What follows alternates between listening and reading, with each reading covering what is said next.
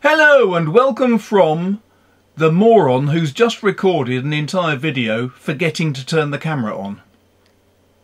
Hello and welcome to Writerly Witterings. I'll try that again.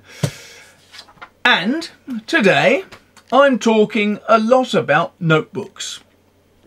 Don't forget, if you like this, hit the like and subscribe and hit the bell button if you want to be notified of future videos, and comments down the bottom and tell everybody you like it. That's good. These two are coming out.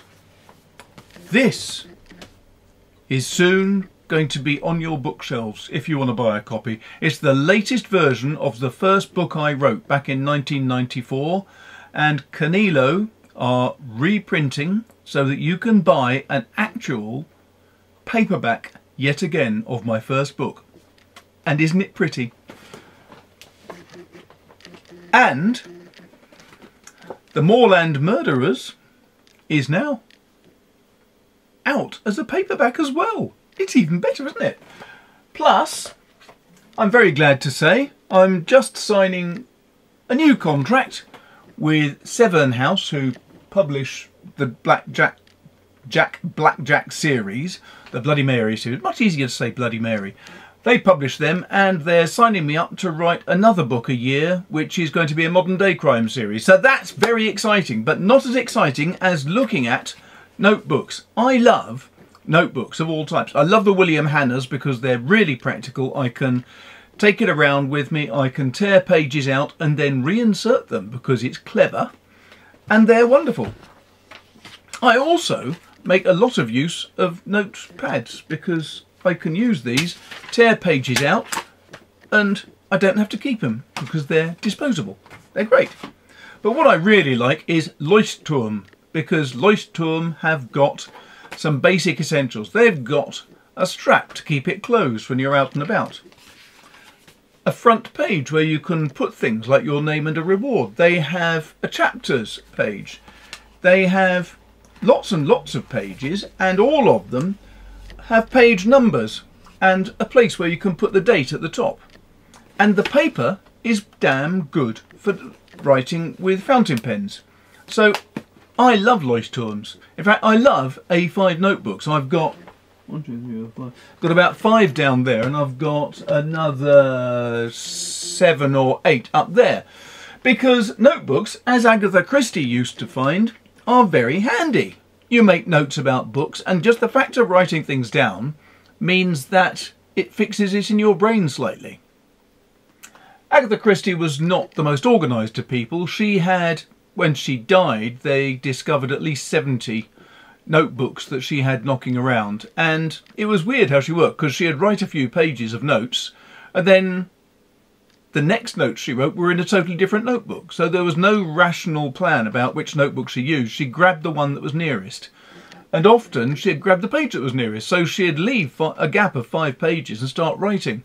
And then later she might go back and fill in the gap with her latest book. So for the poor devil, John Curran, who tried to go through and make sense of all these, well, the poor devil, it created 2 very fat books for him. But A5 isn't always enough. Sometimes you need a larger one. This has been my Bible for quite some time. It's lovely. It's A4, and it's a paper for fountain pens notebook, which has no bells or whistles. It has a hard cover. It opens flat. It has plain paper. There is no chapters page, no opening page where you can write a reward and things. There's no page numbering. It has nothing really, but it's great, and I love it. And I've been petrified of what I'm going to do when it gets full. And I'm petrified no longer, because I've discovered an Odyssey notebook, which is even better. Okay, so why would it be better than the paper for fountain pens notebook? I'll tell you why. For one thing, I think it's really rather beautiful. It's got this imitation leather sort of cover, which feels good in the hand. It could get a little bit slippery when it's hot weather, I'd imagine, but it still feels quite good. It has a closure, a nice elastic closure. I think the appearance, I really like this colour. I think the appearance with the world map, and on the back it's got gold blocking Odyssey notebooks. I think that works really well. I really like the fact that it has got a front page slightly harder, which gives you a chance of writing your name and address and a reward in. I like the fact it's got this different, what do you call it, contrasting inner surface, and at the back not only has it got a contrasting inner surface, it's also got an envelope, a wallet section, so you can keep things. What else has it got? Well, this is just a dot grid, but it has got page numbering. And I like page numbering because it means you can organise your work that little bit more efficiently. The other thing it's got is bookmarks, which are, I think, pretty much bally essential. 2 bookmarks, which makes it very, very useful and very practical. Now, I do like the fact that it's B5, not A5. Why? Well, it is a little bit smaller. Look at that. Very little in it. But it feels really good. It's a slightly more practical size to carry around, I think, personally. It is only a personal thing. In terms of other stuff, does it open flat? Yep, it opens very well.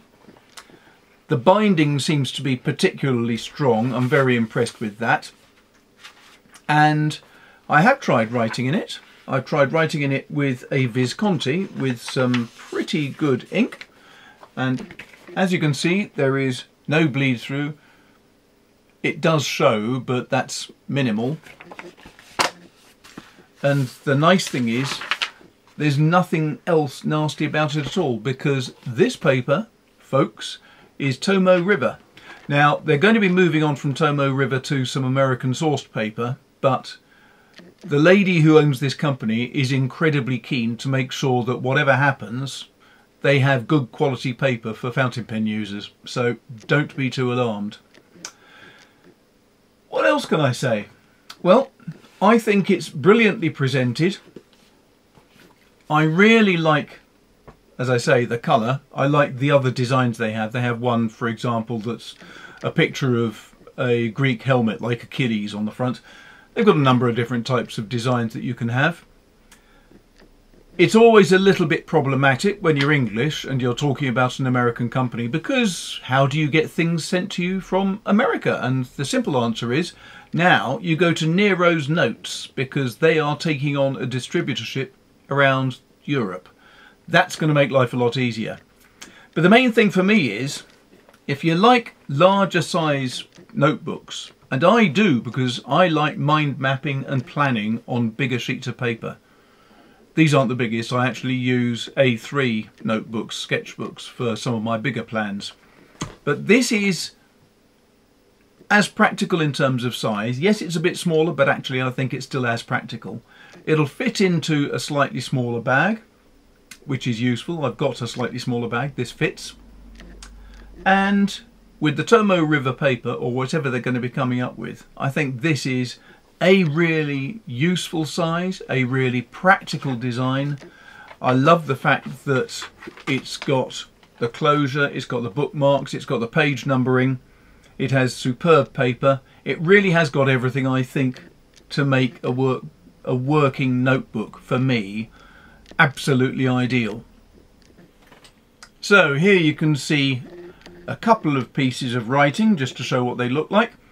First of all, we've got Blue Mar from Rohrer und Klingner, and then underneath might be, I'm not absolutely certain, it might well be Earl Grey from Diamine. I can't remember what it is. Isn't that appalling? Turning the page, as you can see, there's no bleed through, no nastiness. It's just superb paper.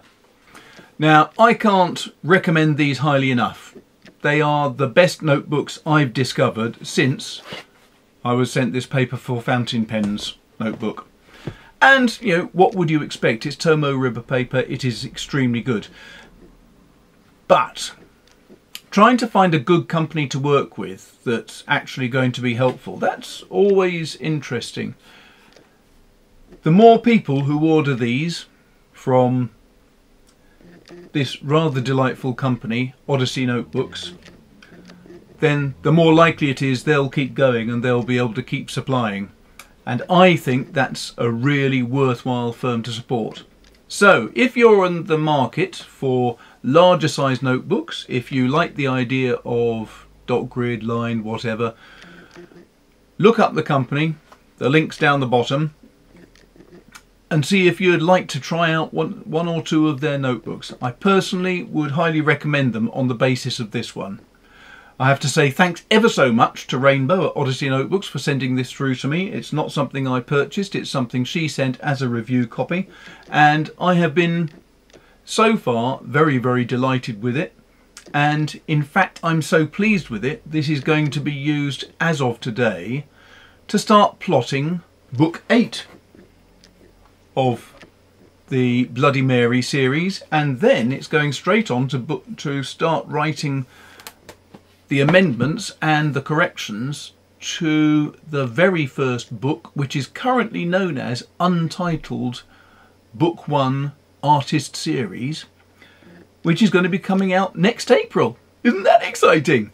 So, thanks very much for watching. I hope that was all fun. Do please let me know if you've got any questions. If you've got any recommendations or suggestions about other people I ought to be talking to, drop them down the bottom and I'll certainly have a go at looking at them. And apart from that, until next time, thanks a lot for watching and I'll speak to you soon. And now I'm going to go and get a cup of tea. I've left my cup outside. Hey ho.